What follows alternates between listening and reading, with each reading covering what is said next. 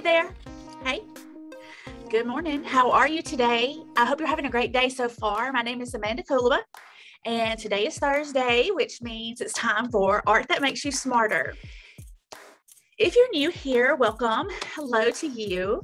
I'm Amanda, and on Thursdays, I sit down and I get ready and I have a little artsy-fartsy talk about a work of art that's been on my mind.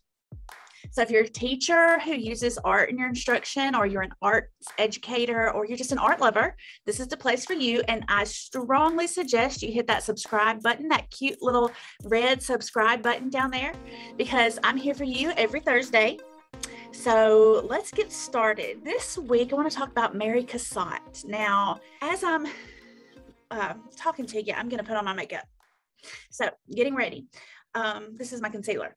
Mary Cassatt was born on May 22nd, 1844.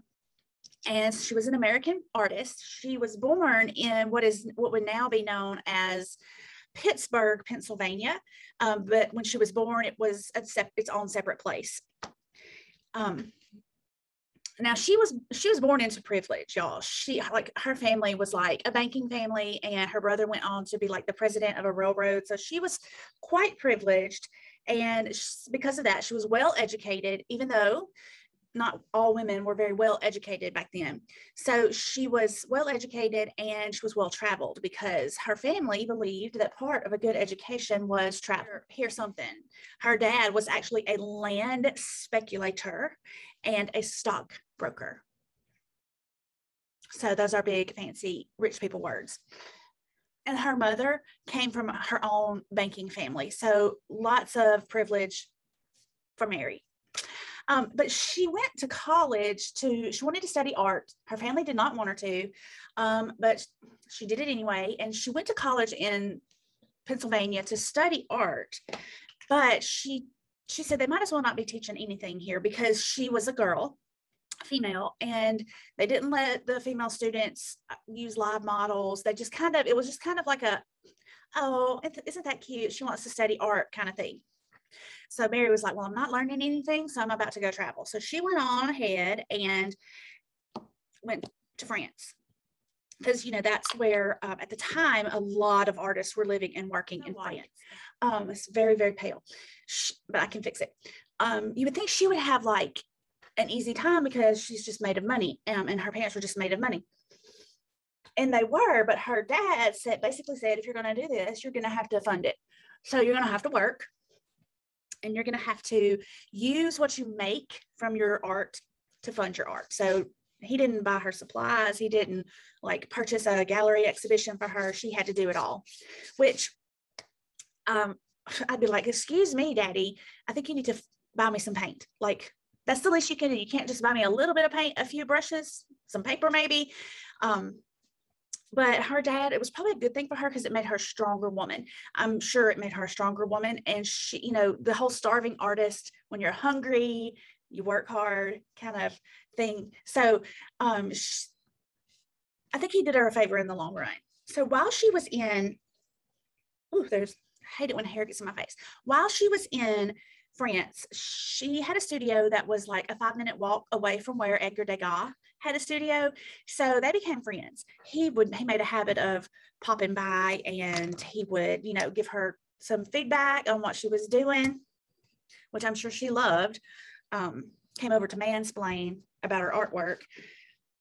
But he also helped her get models, which, based on what I read about her not being able to get models, them not using models for the female artist in college, the college she went to, I imagine it could have been hard to acquire her own models for her work. So having Degas go out and help her get those was probably really beneficial. And nothing that I saw hinted about them having any kind of romantic relationship. I did see that as they got older, their friendship became much more of a commercial one and less of just an organic, neighborly kind of relationship. But they did spend a lot of time together. They would even go to museums together and look at artwork. Oh, my goodness. Big shocker. I need a messy mat for my makeup. Mary is living in France, living in Paris, and she still continues to travel her whole life. The last trip that I read about was she went to Egypt, and when she came back, she was just tired. And she's like, I'm tired. I've done all I can do. But she was really popular because of these mother and child works. If you have ever heard of Mary Cassatt, you have probably seen one of her mother and child. And it's interesting to me as a mother, I guess, and as a daughter too, but Mary didn't have any children. So of course she was someone's daughter. She had a mother, and I believe they were close, but she didn't have her own children. So the thing about her work that really, really, really sticks in my head is you have this woman who's painting things about womanhood and motherhood combined, who has not experienced motherhood. Now, could she have had a longing for motherhood? I don't know. I didn't see anything to indicate that, but I don't know. So that's irrelevant to what I'm about to say. But she definitely was able to capture like parts of the experience of being a woman that happen whether you're a mother or not through her portraits of mothers and their children. So there's one where she's giving the child a bath. And if you look, you think, oh, there's several of her works where she's giving the children a bath, but she looks almost like she's teaching the child how to bathe. And it makes you think about, hey, you know, like mothers teach their children things. So what is this knowledge that's passed down from mother to child? And so she's kind of addressing that experience of being a woman, whether or not you have children, even though because whether or not you have children, you are also someone's daughter. Everyone has a mother. And so I always just think that's very interesting that there's that connection, even though it's her paintings, the subject matter is literally a mother and child, but that's not what they're all about. It's not just about motherhood. And I really don't think a lot of people realize that. And something else that really strikes me about Mary Cassatt's work is she was really inspired by Japanese art. So, and when I noticed that, and I first started thinking about how she was inspired by Japanese art, I was like, is this cultural appropriation or not? I don't have the answer. I still don't know because I'm not an expert there. But what I did learn was that this concept of Japonism or Japonisme, and I know I'm butchering the pronunciation of that, please forgive me. It's a French term from the late 19th century. It described the craze for Japanese art in Western art. So, and I was like, okay, so everybody was just like really into Japanese culture back then. And then I learned that it swept France and other Western art, like Western countries where art was prominent, like America, because trade with Japan had been banned or closed to the West since 1600. So then in the 1850s, when they opened trade back up, yeah, everybody's like, wow, you know, ooh, I remember these Japanese artists, or, you know, it's like, it was like a new, and everybody got reintroduced to it. So it was really exciting. I love warm colored eyeshadow.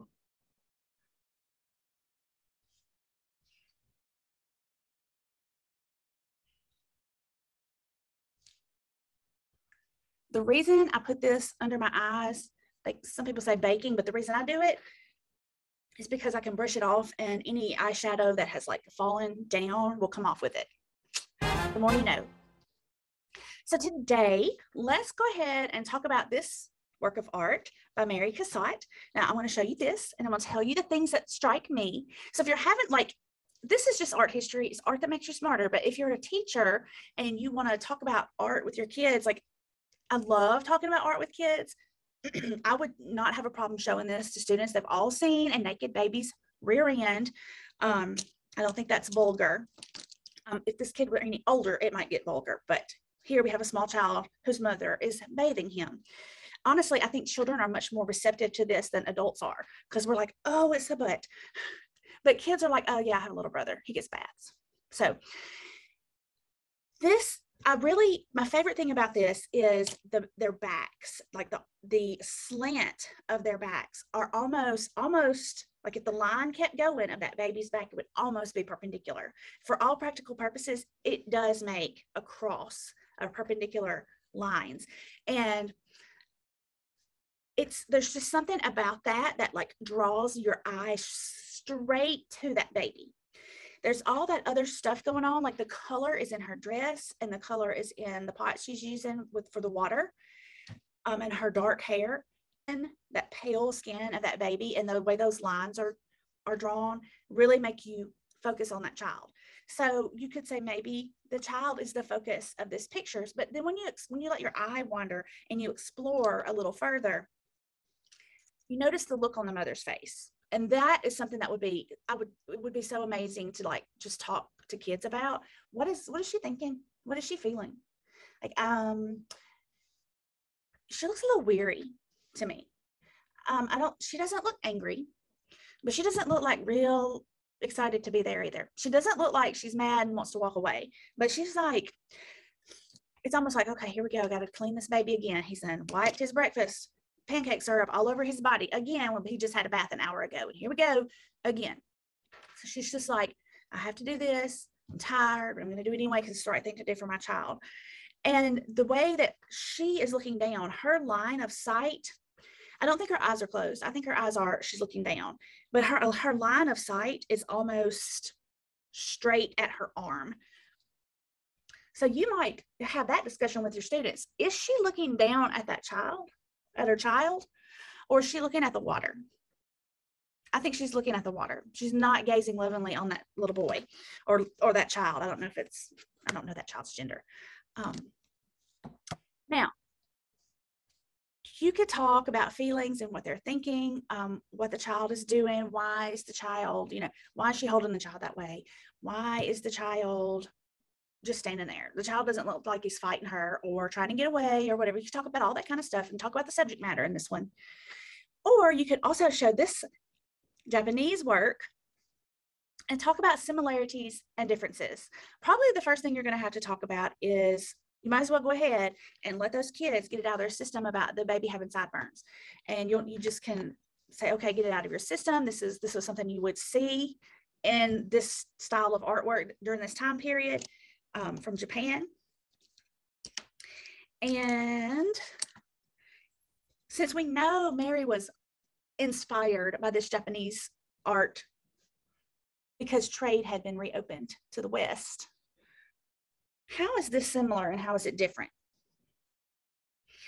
Well, the first thing I notice is this mother looks a whole lot more involved than the other mother. She's like, boy, she's got a comb in her hair and she is getting in there with that rag and she's not playing with this baby. She's like, she's got a job to do and she is going to get it done. In some ways, this mother does not look poor or anything, but she just looks like she's working hard and like she's got a lot to do. And I say that because there's a lot more detail here. Like I said, the comb, and she is really leaning in, and she is you can almost see her wiping that baby's face with that rag. In Mary's image, there's like no movement happening. When you look at that, you're like, well, are they stuck? Are they stuck there? Are they frozen? Because there's nothing. It does not look like she's about to move. She's about like they're just stuck there.